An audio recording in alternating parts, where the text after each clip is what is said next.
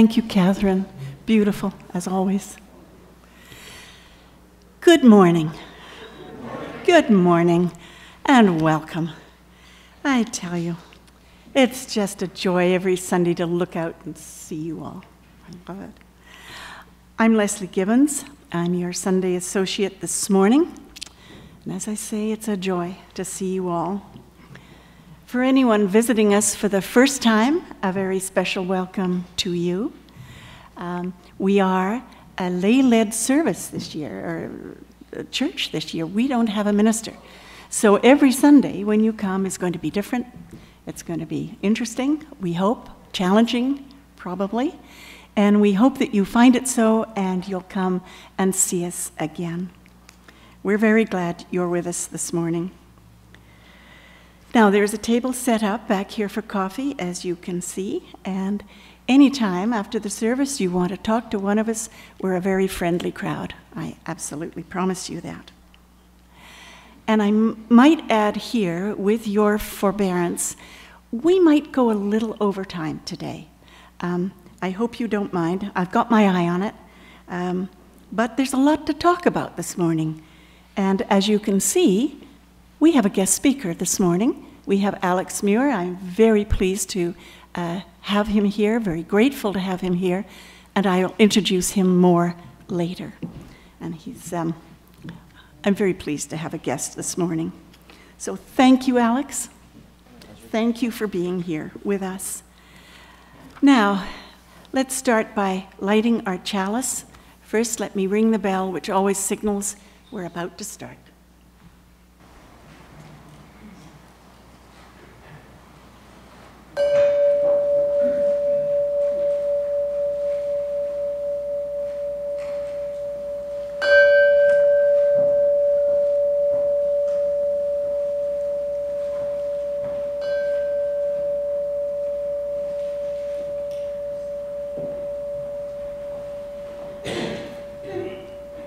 Please join me as I light our chalice this morning and say our opening words. You can see them on the screen behind me.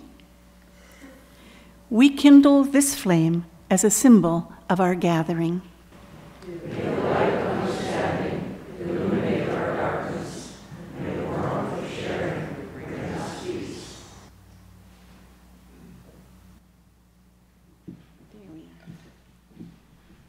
When I first came here, every time we said the opening words, I thought the warmth of sharing bring us hope.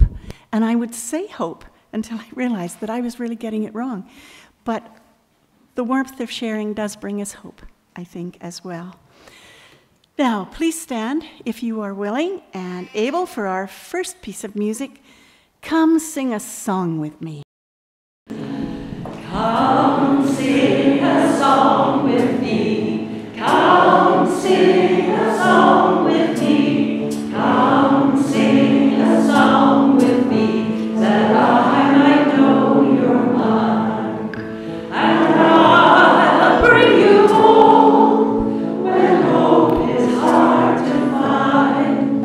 And I'll bring a song of love and roses in the winter time.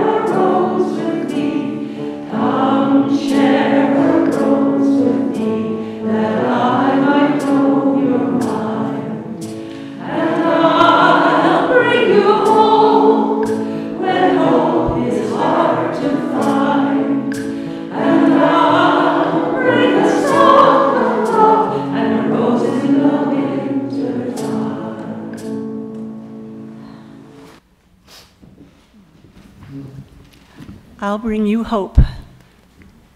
That's what this morning is about, I think. So we are the North Shore Unitarian community, where our mission is to live with greater depth, meaning, and purpose.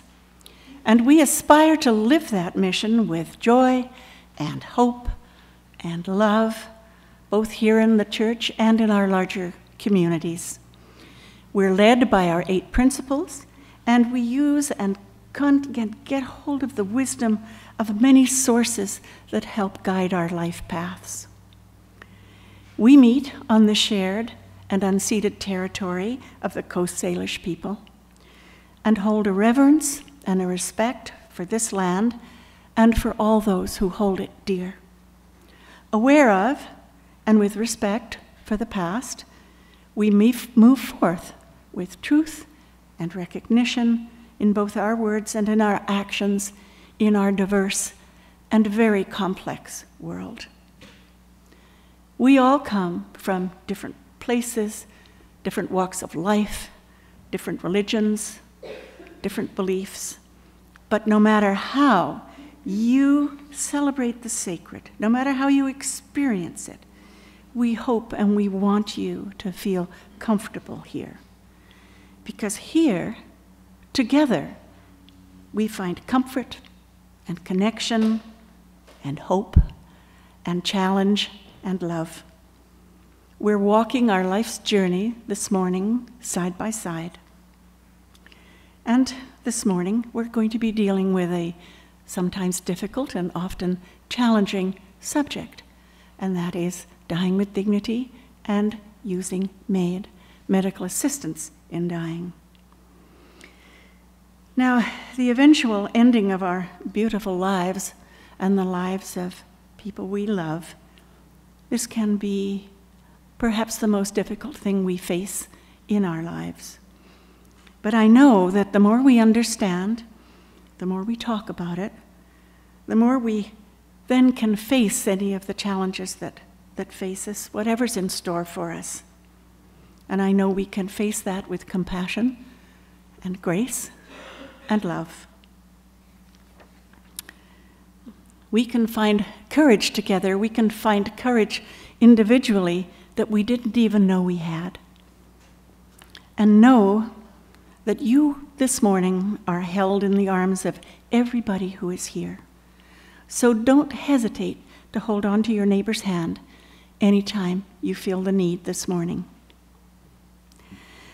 So please, sit back and enjoy this wonderful piece of music about love and about saying goodbye. Life is Eternal, composed by Carly Simon and sung by our very own wonderful Allison. I've been doing a lot of thinking about growing older and moving on. No one wants to be told that they're getting on and maybe going away for a long, long stay. But just how long and who knows? And how and where will my spirit go? Will it soar like jazz on a saxophone or evaporate on the breeze? Won't you tell me, please, that life is eternal and love is immortal and death is only the horizon? Life is eternal as we move into the light, and the horizon is nothing save the limit of our sight, save the limit of our sight. Here on earth am a lost soul, ever trying to make my way back home. Maybe that's why each new star is born, expanding heaven's room, eternity to bloom. And will I see you up in the heavens, in all its light, will I know you there? Will we say the things that we never dared, if wishing makes it so? Won't you let me know? If life is eternal, and love is immortal, and death is only the horizon, life is eternal as we move into the light, and the horizon is nothing save the limit of our sight, save the limit of our life is eternal, love is immortal, and death is only the horizon. Life is eternal as we move into the light, and the horizon is nothing save the limit of our sight, save the limit of our sight,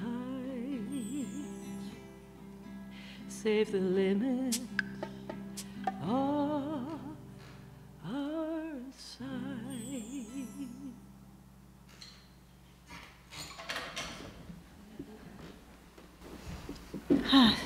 Isn't that a lovely thought? The horizon, it's just the limit of our sight. I hold on to that. I'd like to read one of the most beautiful poems ever written. It was written by Emily Dickinson. I have slightly abridged it here, but it's an introduction to this morning's discussion. Because I could not stop for death, he kindly stopped for me. The carriage held but just ourselves and immortality. We slowly drove. He knew no haste, and I had put away my labor, and my leisure too, for his civility. We passed the school where children strove at recess in the ring. We passed the fields of gazing grain. We passed the setting sun.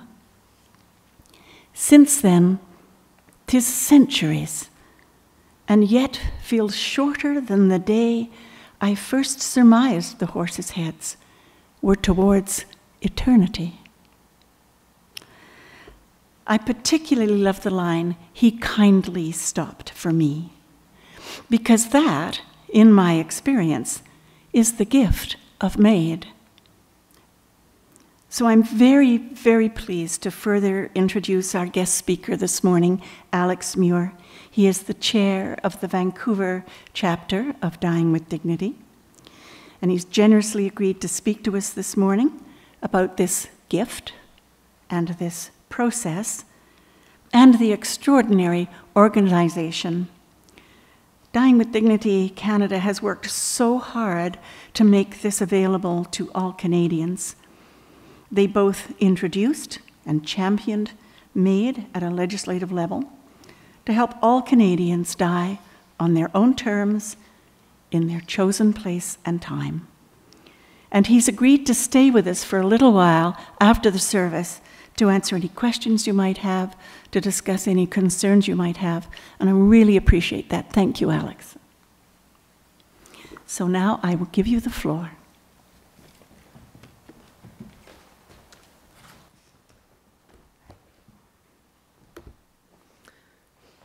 Thank you, Leslie, and good morning, everyone. And thank you for having me here. I thought before we launch into a discussion about medical assistance in dying, I'd start first by telling you a few things about Dying with Dignity Canada. We are a national human rights charity committed to improving the quality of dying so people don't needlessly suffer. We also are committed to protecting end-of-life rights through our advocacy work and also helping Canadians avoid unwanted suffering.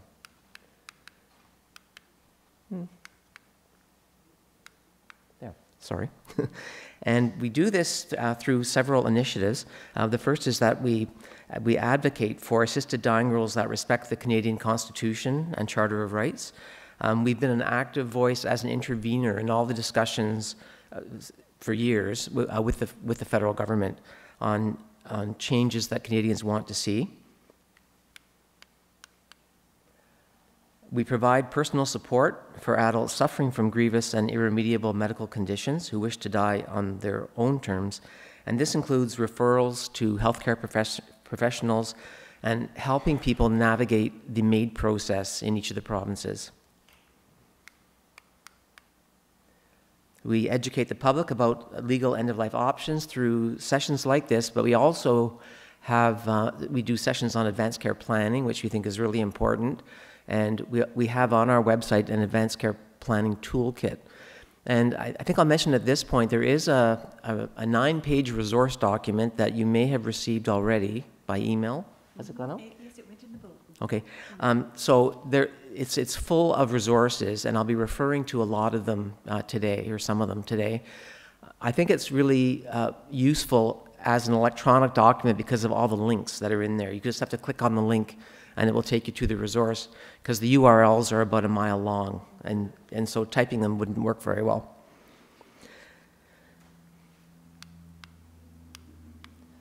We also support healthcare practitioners who assess for and provide MAID. So we work very closely with the Canadian Association of MAID Assessors and Providers.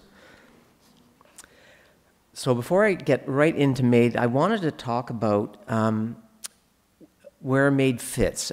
There are other end-of-life options that people have, and I think it's important to know what those are.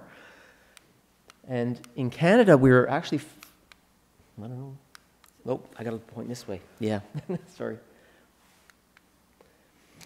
Over the last 40 years, Canadians have slowly gained legal choice, and it's because of the Charter of Rights and Freedoms that we've actually seen a lot of rights articulated.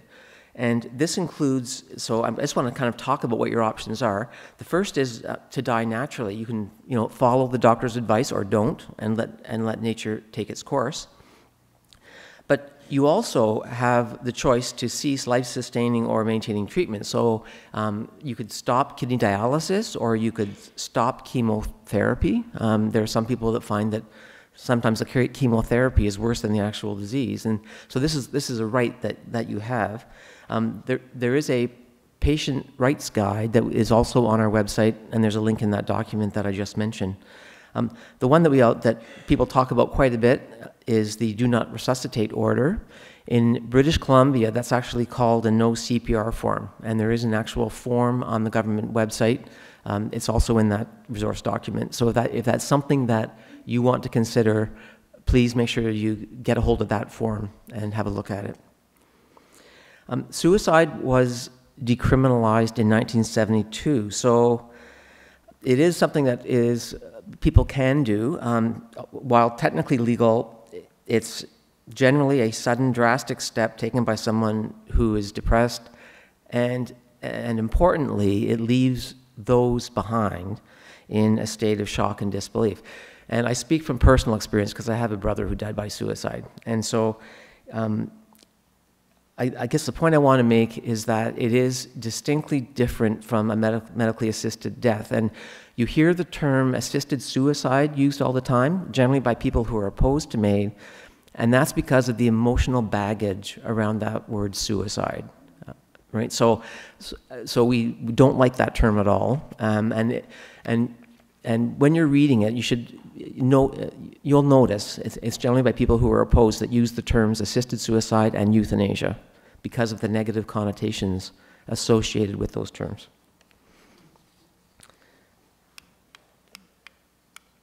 People also have the option of stopping eating and drinking, and also stopping personal care. So you have the right to say, I've had enough. And this option is often, by the way, the personal care would include things like not being rolled over in bed, then you develop an infection, and it leads to death. So these options will lead to death. However, the big difference between them and a medically assisted death is that there is suffering involved here. I mean, this will take you probably at least 2 weeks to die.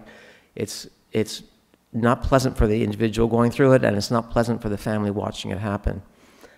And what happens is, I mean, the people that choose this often are people who haven't considered MAID, and so this is the route that they take, or they're not aware about MAID, or they may have an ethical objection to MAID, and so this is the route that they take. But I guess the point is that there is suffering involved, whereas there is not with the medically assisted death.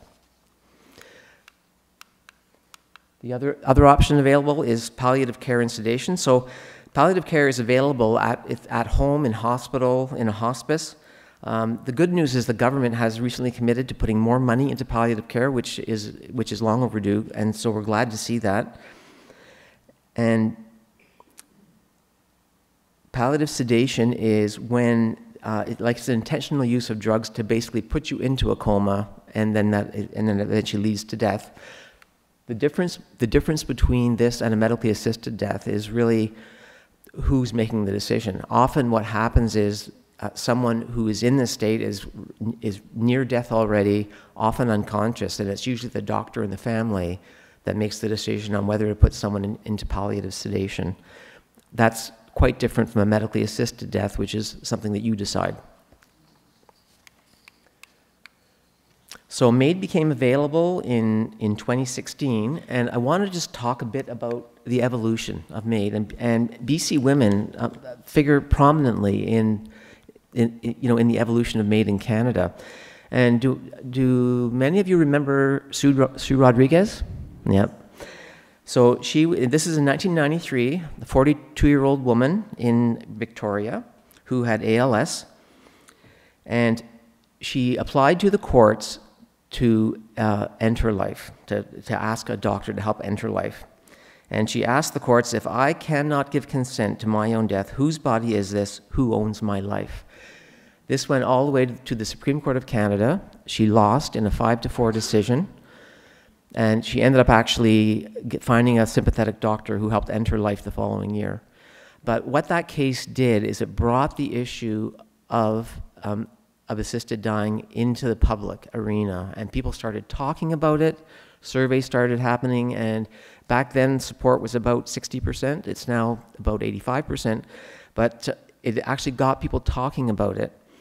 And what happened over the next 25 years is that also the courts, so support for this was growing already among the public, and then also the courts, when they were interpreting the charter, were saying we need to give people more rights. And so they expanded it to, they looked at liberty and security of the person, including end-of-life rights. And they said, this is something that we need to consider. And so that was kind of the backdrop in 2010 when Gloria Taylor and Kay Carter's families came forward with the help of the BC Civil Liberties Association, and they challenged the existing law. And this time, it went to the Supreme Court of Canada, and it passed in a 9-0 unanimous decision saying we have to change the law. So what happened at the court, so the court ruling was in February of 2015, and the court case actually identified something that's referred to as the Carter criteria, which I'll talk about in a minute, and it kind of laid out the criteria for medical assistance in dying. And from that, we got Bill C-14 in June of 2016. The original legislation was limited to those whose natural death was reasonably foreseeable. And that actually was not in the Carter criteria. That got added by the politicians to get it through Parliament. And as soon as it passed, people who didn't fit that category said, why can't we access this? So there were court challenges. There was one in BC with Julia Lamb, but the big one, which forced the subsequent changes, was the Truchon decision in Quebec. So Jean Truchon, who had cerebral palsy, and also Nicole Gladieux, who had post-polio syndrome, took it to court in Quebec, and the Quebec judge ruled in September of 2019 that that limitation is unconstitutional. You have to change the legislation. And the federal government did not challenge that ruling. They agreed, and they said, okay, we'll change the law, and they did. So in March of 2021, Bill C-7 came into effect, and that's what expanded MAID to include people whose death was not reasonably foreseeable. Oh, I think I skipped them. So what is medical assistance in dying? So it's a planned death with the assistance of trained healthcare providers who are physicians or nurse practitioners, and they are most often part of the CAMAP, the Canadian Association of MAID Assessors and Providers. Now in Canada, MAID can be either clinician-assisted by injection or self-administered by oral medication, but the medical practitioner must be in the room at the time. Now, the use of oral medication in Canada is very rare. It's just a handful of people each year that choose the oral medication, and the reason for that is that the injection is quicker, and there's no way it can fail. Whereas with the oral medication, apparently it's quite bitter, and so some people throw up, and then also it takes a long time. It takes at least half an hour for it to work. So that's why almost everyone chooses injection rather than oral medication. This is significantly different from the states. There are 10 states that allow assisted dying in the states, and what happens down there is you get the prescription filled by the pharmacist, and you take it home and take it either with or without a doctor in the room, which I think there are issues there, but anyway, that's how it works in the US. The other big difference between us and the States is that everything is covered by the healthcare system in Canada, where that's not the case in the United States.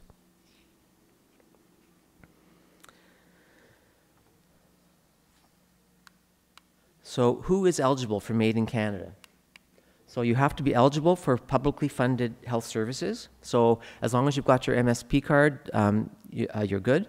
And the reason they have that requirement is that they want to avoid death tourism. They don't want people flying to Canada to access it. So that's why you have to be, funded, currently funded by health services in Canada. You have to be at least 18 years of age. 18 years of age and capable of making decisions with respect to your health.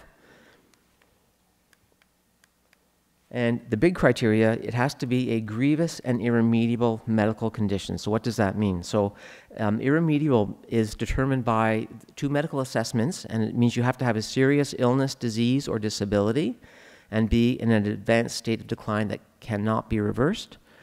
And grievous means you have to be, and this is something determined by the patient, because everyone's pain tolerance is different, people suffer differently, there's physical suffering and there's mental suffering, and so basically you have to be experiencing unbearable physical or mental suffering from an illness, disease, disability, or state of decline that cannot be relieved under conditions that you consider acceptable. So those are the 2 main criteria for to qualify medically.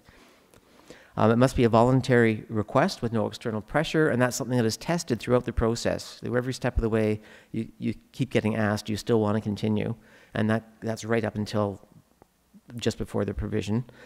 And there must be informed consent in counseling. So basically, you have to be advised of other means that could be used to relieve your suffering, to make sure that everything that all means have been pursued to resolve your issue.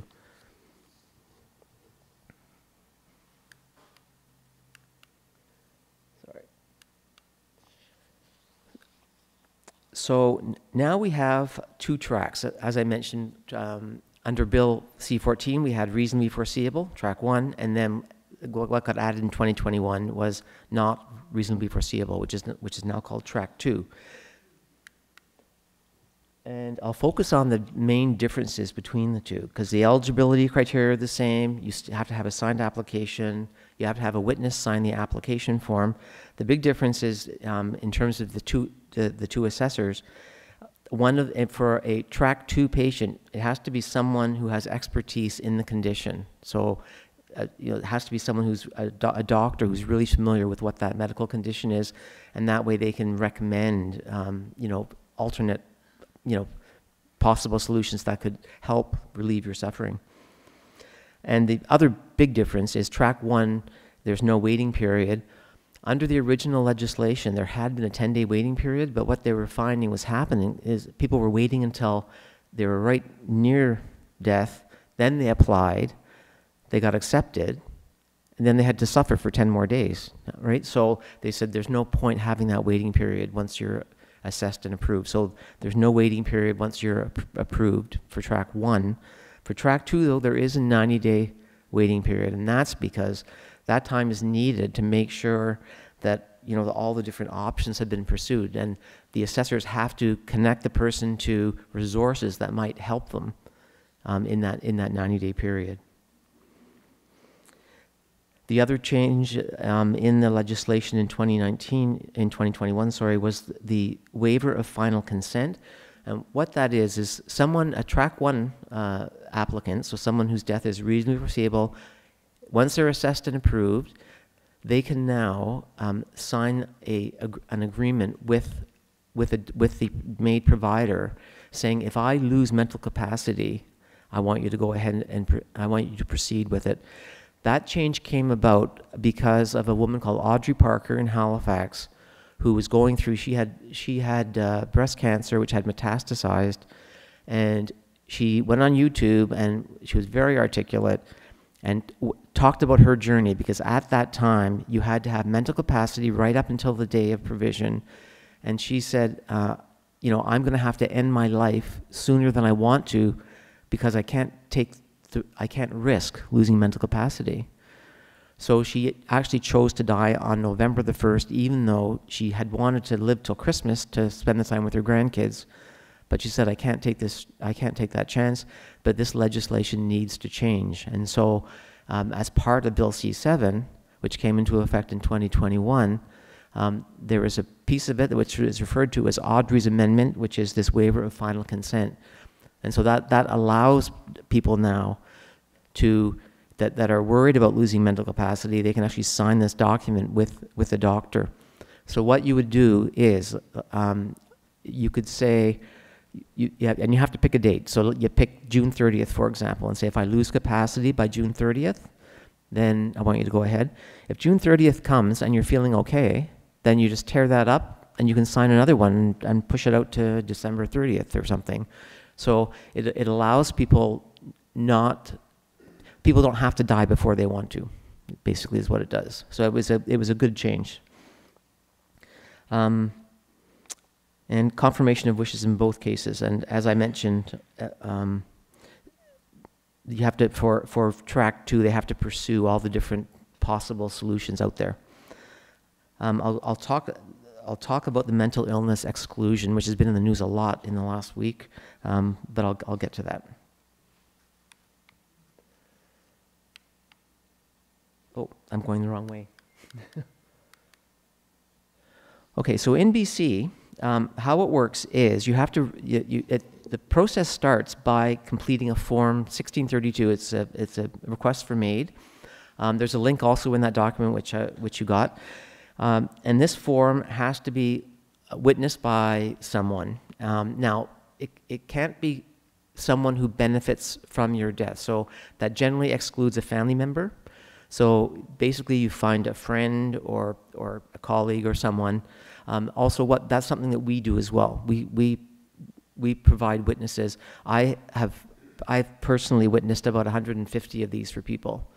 So they come to us and they say, I need a witness, and through the health authority, and we help them.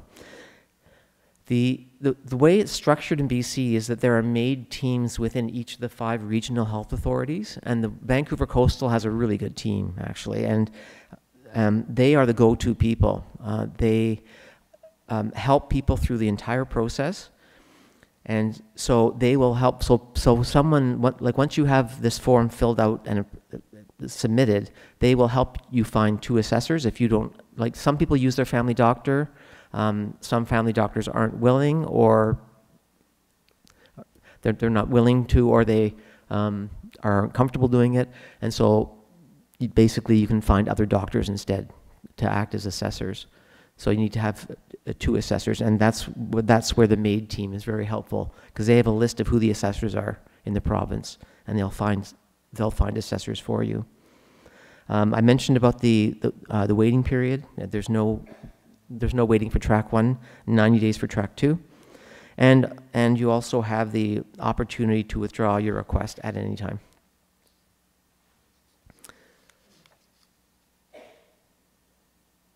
I won't get into this one. That's the actual form itself. I think I'm going to skip through that. Oh, question marks. That must have been in the translation. They weren't question marks before, but anyway. They were quirky dots, actually, but anyway. So practical considerations for MAID. So, one of the most common questions that we get from people is, what if someone in my family objects to me accessing MAID? And I mean, the short answer is, this is your decision, not theirs. However, it makes the journey so much easier for everyone if you've got your family on side. We've seen the extremes, and it just goes so much more smoothly. And there are some resources out there to help you start conversations with your family. There's a website called Virtual Hospice. There's also a link in that document that went to you to get to these videos. And one of the other suggestions that people have is just write out your reasons, like why this is important to you, and give that to your family members or read it to them or whatever, and start the conversation to try and get them to understand why this is something that you think is really important. It makes it so much easier if they're involved in the process. In terms of the kind of the logistics, you need to think about where you want it to happen. Some people want to have it in the hospital because they don't want their body to be at home.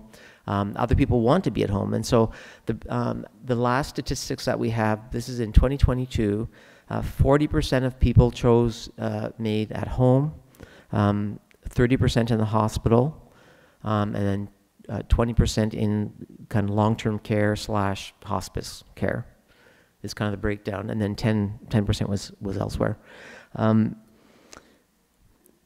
then also think about what you want to happen. You've probably read stories about people having parties or whatever. That there are lots of different things out there, and also there are some people that have done it in the woods or on the beach or whatever, and it allows people. What's good about this is that because you're picking the day, it allows you to decide what you want to do in the days approaching it and how you want to say goodbye to people. And so that's something that you need to think about. In terms of the practicalities, you also have to arrange for a funeral home in advance so that they know what to do with your body. So that's something that has to be arranged in advance. There is, in the document that went out, there's also a link to, it's what's it called, MAID, what happens it's about the day of MAID, what actually happens, what drugs are used. There are 4 different drugs that are used, and it kind of gets into all that detail. So check that out if you want more detail about what actually happens. We can also talk about it after if you want.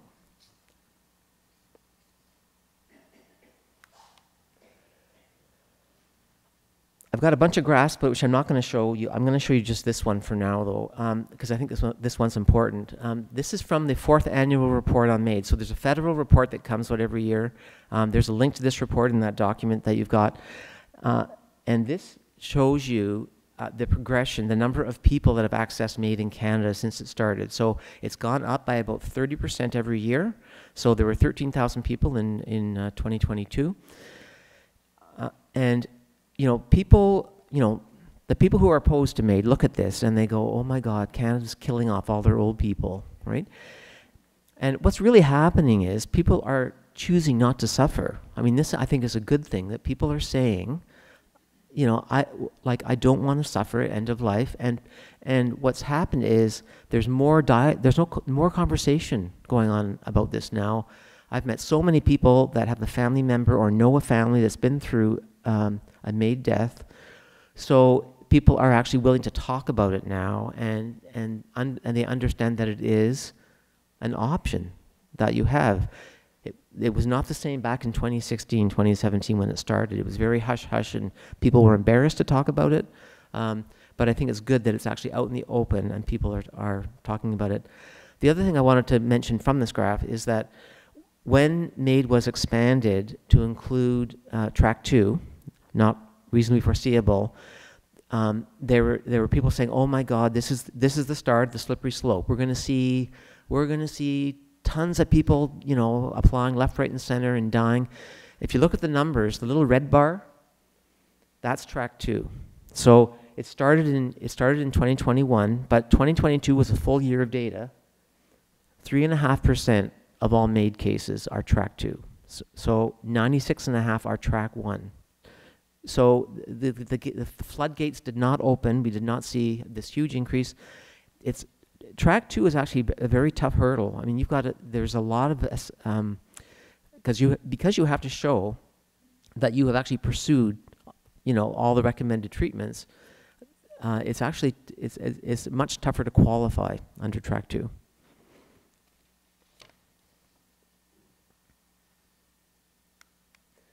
And I'm going to skip over these other ones. This one though was interesting. About two-thirds of all MAID recipients are cancer patients, and then there are a bunch of other conditions: cardiovascular, respiratory, neurological. The numbers add up to more than 100 because there are a lot of comorbidities. So about half the people that access MAID have more than one condition, and that's why you'll see those numbers add up to more than 100. But cancer remains overwhelmingly the most common reason. And I'm going to... Okay, so what's next in terms of the legislation? What happened under Bill C-7 is it said, you know, there's more work required and research required in 5 areas, right? And so you see them there: mature minors, mental illness, advanced requests, the state of palliative care, and protection of Canadians with disabilities. And they heard from there was a special joint committee struck to investigate these things. They heard from 150 witnesses, got 350 briefs, came out with a report last February. And the one that you hear about a lot, and that there's been a lot of focus on, is mental illness as a sole underlying medical condition. And the reason for that is that under Bill C-7, what it said was, yes, we're gonna allow it, but we need 2 years to, you know, get the processes in place to make sure that we're doing it properly. So so that was in 2021. So 2 years was March of 2023. That date approached. They said, "Oh, we're not ready." They pushed it out a year to March 2024. That date approached. They reconvened the committee, and as you heard this week, they're kicking it out in another 3 years. So that'll be 6 years total. And I mean, what's really happening here is there's a lot of controversy around this. Psychiatrists are split down the middle on whether or not MAID should be available to people with mental illnesses. And I think what gets lost in the conversation is even the psychiatrists aren't focusing on who this legislation is meant for. It's intended for people who have been suffering for years or decades. They've tried all the suggested treatments and all the drug cocktails and everything, and nothing has worked for them. That's who this is meant for. But that kind of gets lost in the conversation, and the psychiatrists are arguing how do you know the person's not suicidal? And yet that's an issue that's already being addressed in all these assessments that have happened. They get psychiatrists involved to see whether it's just someone who who wants to die by suicide. So I mean, so there are lots of issues out there, and I think it's all those issues that are forcing the deferral. The government's official position was, "Oh, we're just not ready," and yet the people that I read the committee report, and they heard from 21 witnesses. 15 of them were qualified to make have an opinion on whether the system is ready, and 12 of those 15 said you said, absolutely, we're ready. The other 3 were saying, well, we're pretty ready, but we're not quite sure. But overwhelmingly, they said the system is ready. The problem is that it's all this other stuff and the disagreement on whether or not it should be allowed. And so I think that's really what's driving this. And so the government is just kicking it down the road. And part of it too, I don't think it's an accident that they're worried. They don't want this to be an election issue either. So anyway, so we think it's unfortunate for those people that continue to suffer.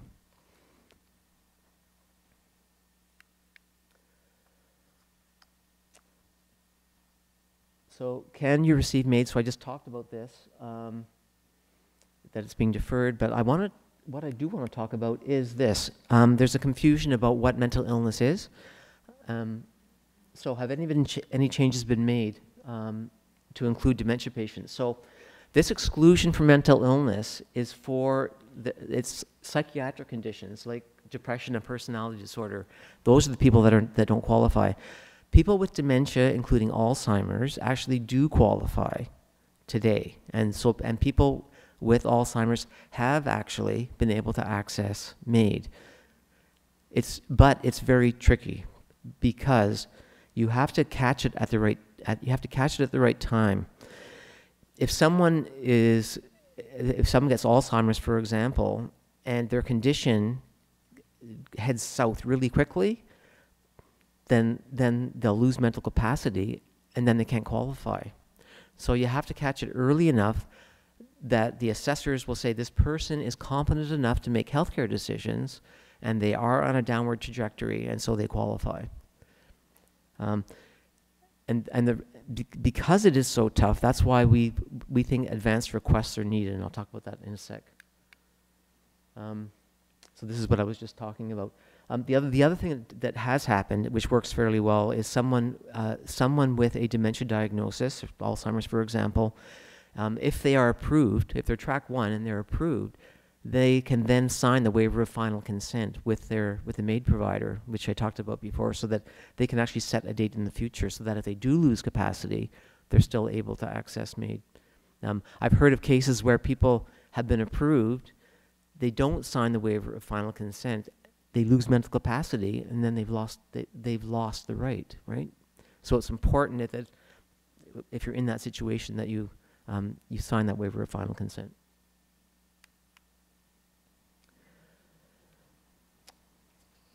So advanced requests. This was another area that they're supposed to be looking at, and this is something that is strongly supported. This is the number one thing we hear about, is advanced requests. What people want is they want to be able to say today, if I meet these certain criteria in the future, let's say I get to the point where I don't recognize my family, can't feed myself, whatever you determine the criteria are, then I want MAID. That we do not have that right now. But this is what Canadians want. So 82% of Canadians want that if they have a medical diagnosis, and even without a medical diagnosis, 72% of Canadians say that even today, while I'm healthy, I want to be able to do this. So this is something that we are fighting quite strongly for. There is an e-petition right now that's and it's going to an MP in the Yukon. Actually, he's taking it to the House. So if this is something you believe in, I hope you'll sign the petition. It's very easy to do. The brochures, if you wouldn't mind handing those out. In the brochure, it shows you the link to the e-petition. You can also scan it. There's a QR code. You can just scan it on your phone as well, and you can do it that way as well.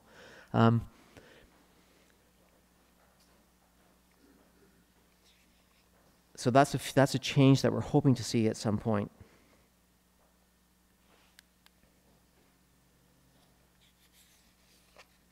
And because right now there is no capability for that.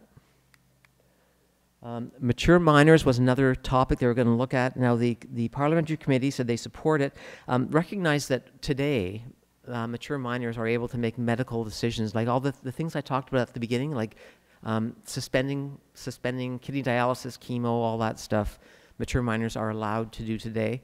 I don't think this one's going to go anywhere. The committee has said that they're recommending 5 years of research, and it's a highly controversial topic, and so I'll be surprised if the government does anything in this area. The other area was people with disabilities, and you may have seen there's been a lot of objection from some communities about MAID being available to people with disabilities. So they're recommending establishing an expert review panel, which by the way is what they did for mental illness. There was an expert review panel that submitted their recommendations to the parliamentary committee, and this is what they're suggesting for this area as well. But it leads to the question, can a lack of social supports, housing, disability, qualify a person for MAID? So you may have heard the stories in the paper about people applying because they're going to be homeless. It's tragic, and these people are suffering, there's no question, but they can't qualify for MAID unless they meet the medical criteria, which I talked about. You have to have a grievous and irremediable medical condition. So that's the only way they can actually access MAID. So despite what you might read in some of the media stories, people can't access it without qualifying. Palliative care was the other area. The government has agreed that they're going to increase funding. So this is good news. We hope that they come through with the money. They've said they're going to. We're waiting to see the dollars, but. There is a real need for more palliative care in Canada, and particularly palliative care at home. I mean, it'd be so much cheaper for the healthcare system if they would invest more money in home care and keep people out of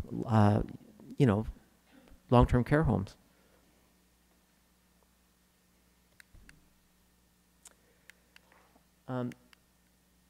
I'll mention this one briefly. This is also in the brochure you saw. It's because it's been in the papers quite a bit as well. The BC government in 1995 signed an agreement with the Denominational Health Association, which is the umbrella organization for faith-based healthcare organizations. The largest member by far is Providence Health. And what this agreement says is they don't have to do anything which conflicts with their religious beliefs. And that's why you cannot get MAID at St. Paul's, also why women can't get abortions. But Providence is very heavily subsidized by the province. And even looking at the new St. Paul's Hospital, which is $2.2 billion, $1.3 billion of that is taxpayer dollars, right? So is it right that they're able to block access to medical services that you can get anywhere else? So we've been fighting this one for a long time, and we'll continue to fight this one. And if you feel so inclined, you can write to your MLA. There's a link in that brochure as well on how you can, it's fairly easy to do it. It goes to our website, and you just have to put in your postal code. It will come up with your MLA, and then the note goes out. And you can also modify the text if you want to write your own story. We will be launching a lawsuit against the government, the provincial government, on this, and we are looking for more stories. So if you, what this whole thing results in is something called a forced transfer, and you've probably heard the story this year about Sam Elliott, 34-year-old woman at St. Paul's, who got transferred to VGH. It did not go well. Her parents were waiting at VGH. The transfer got delayed. She was in incredible pain, so they had to medicate her more. By the time she got to VGH, she lost consciousness. So but she had signed a waiver of final consent with the MAID provider, so they went ahead with it because she had that waiver of final consent. But she never got to say goodbye to her parents. Anyway, so these are the sorts of things that happen because people who find themselves stuck in these institutions can't access MAID.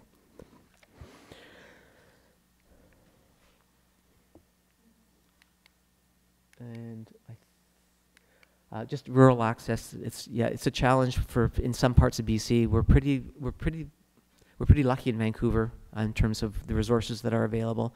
It is tougher. The one good thing that happened with COVID was they allowed virtual witnessing, which we still have. So you can actually do it on the computer with someone.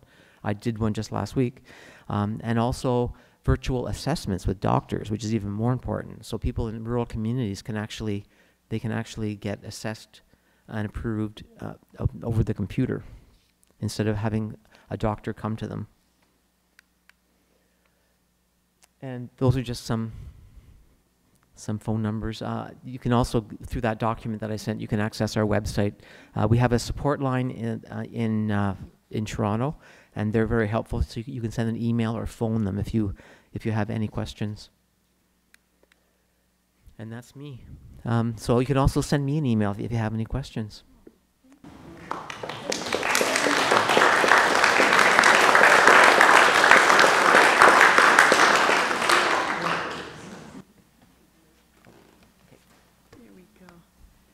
Thank you so much for that, Alex.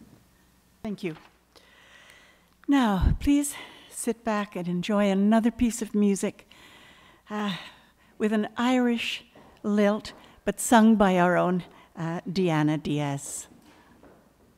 It's very beautiful. Written by Claire Maguire, called "This Is Not the End."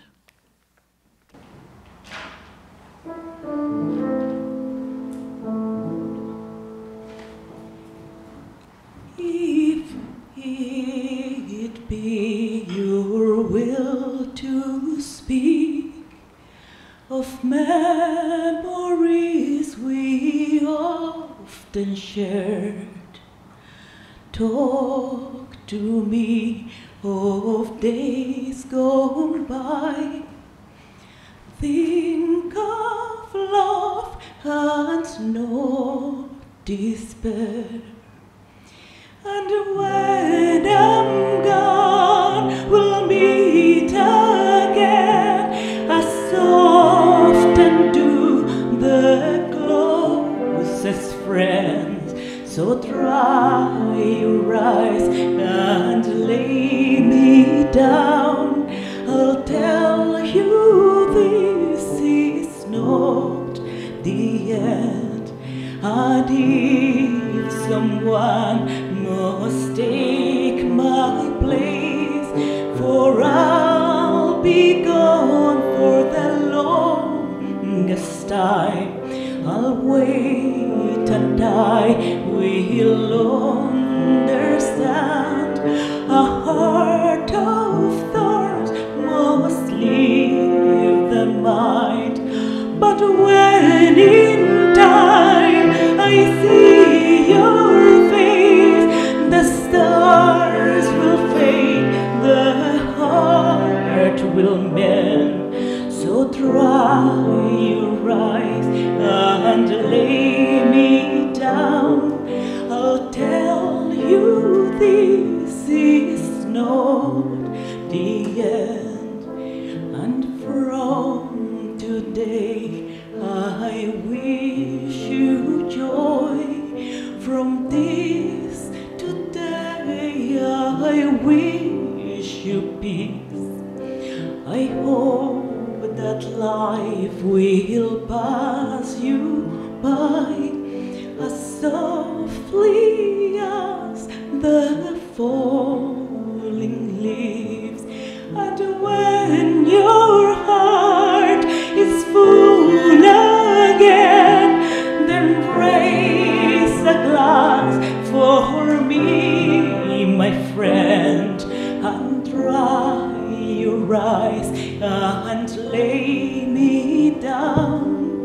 I tell you this is not the end.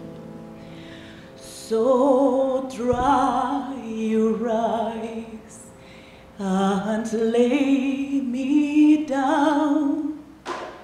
I'll tell you this is not the end. Thank you. Thank you.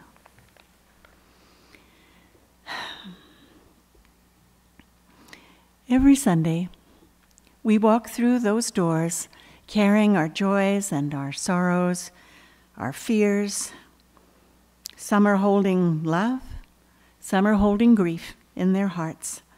And I'd like to take a few minutes here to acknowledge any cares and joys that are being held in our congregation this morning, and light a candle to acknowledge those thoughts. Some are held so quietly and gently and are often unspoken.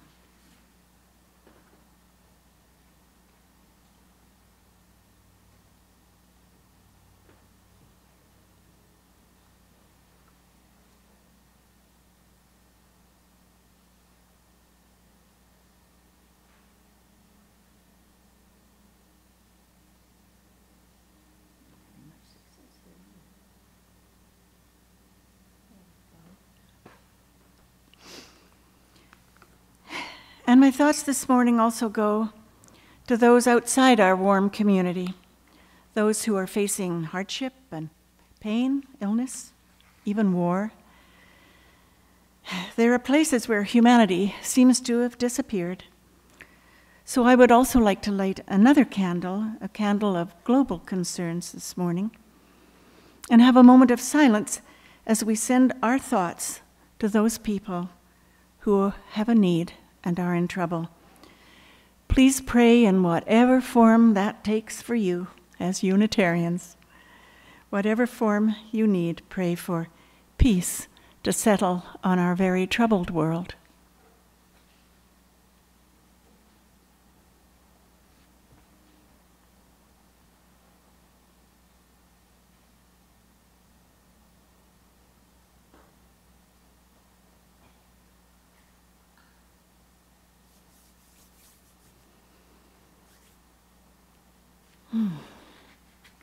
And now, please stand, as I am sure it's time for you to do. Stand and we can sing together, we laugh, we cry. We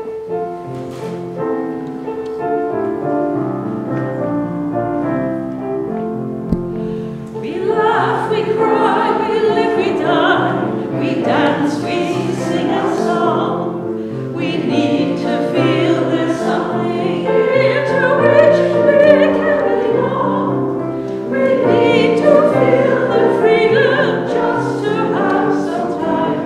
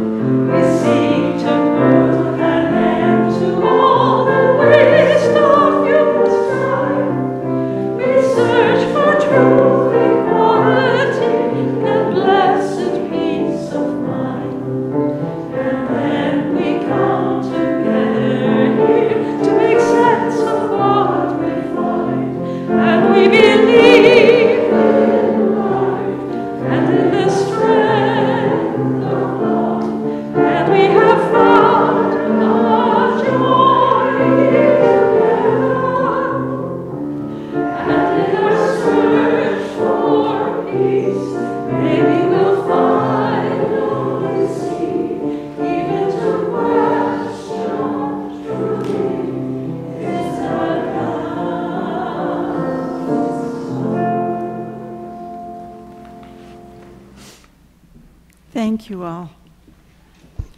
I invite you now into the spiritual practice of generosity. Today, our offering will be going to Dying with Dignity Canada. And as Alex has so wonderfully told you, their mission is to ensure access to quality end-of-life choices. So thank you. Will the ushers please come forward?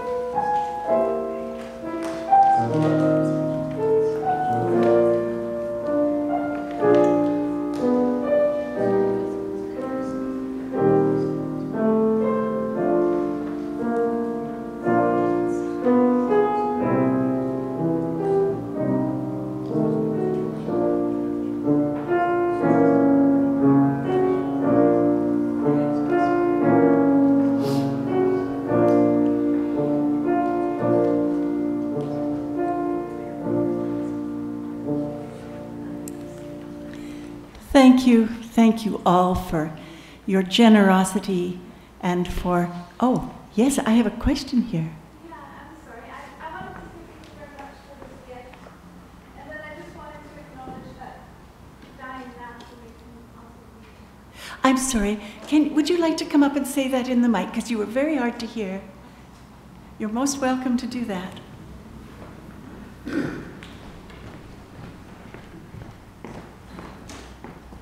Everybody's voices here. I just wanted to say thank you very much for the gifts that you brought today, and then also that dying naturally can also be a gift, and there can be a gift in suffering as well, or the gifts that come with the suffering. Thank you for that. We love to hear everybody's point of view here, which is why we're Unitarians, right? So thank you. And thank you for all you do to create and maintain this wonderful community that we hold together. Thank you for everybody who helped put on the service this morning. Thank you, Alex, again. Thank you. I have just a few announcements, and I'm aware of time, so you'll see some up on the screen here, but I do want to mention that next Saturday is Nancy McMaster's celebration of life. All the information you'll find in your bulletin, but it will be here, of course. And I do want to mention sorry news that Martha Veerman has passed away. And some of you may know, but we learned this week she was a founding member of NSUC, and she passed away on January 23rd. And there is no service planned at this time. So other news you'll find in your bulletin. And I think, if it's all right with Allison, we will not sing one more song. And I will just offer you now some closing words. Because I'd like to share with you my own experience with MAID. As many of you know, my late husband, Maurice, chose to die with dignity and with love. He had Lewy body dementia. And his was a gentle parting. It was a loving gift he gave to me and his family. It was a loving gift to leave us so gracefully. Because MAID is a loving gift.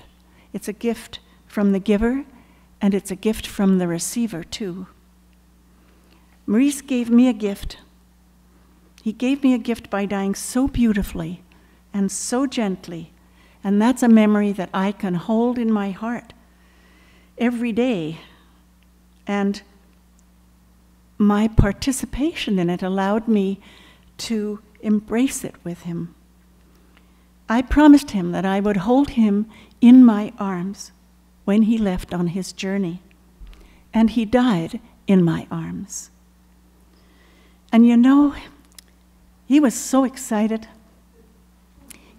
Those of you who know Maurice know he was excited to take that journey because he was done with this one.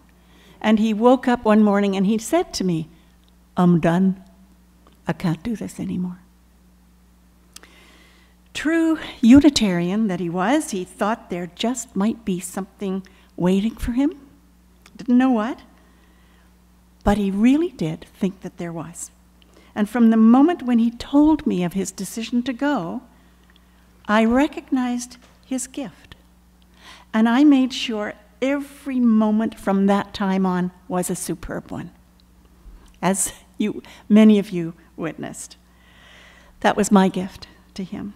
I wasn't going to moan and cry and groan and say, "Oh, what am I going to do without you and you can't go?" I may have felt that, but I wasn't going to let him see that. None of it.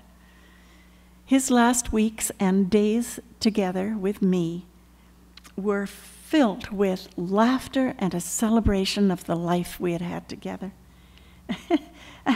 And I mean, he lived an outrageous life, as many of you knew. We laughed at the absurdity of life, at the absurdity of our fights, because we had lots of them. I remember leaving several times and would come home to a banner saying, "Please come home." Sometimes we just sat and we held on to each other. And as that beautiful song said, and he believed, this is not the end. And I chose to believe that with him too. Because it takes courage to die. It takes courage to accept the death of someone you love. And it takes love to send them off with a kiss and an embrace. And it takes love to leave so calmly. And these are the gifts of MAID.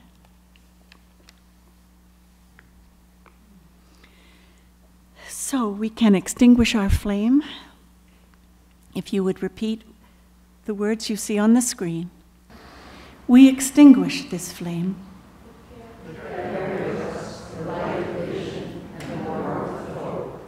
The world calls us to live with depth and meaning and purpose. We go forth with courage and love. Please stand and hold hands, touch elbows, and sing our closing song together.